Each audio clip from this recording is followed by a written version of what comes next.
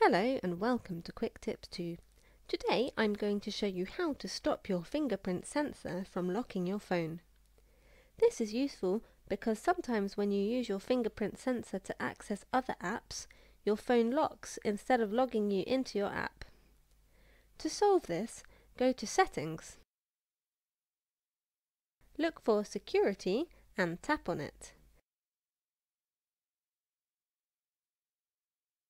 Tap on the wheel icon next to Screen Lock.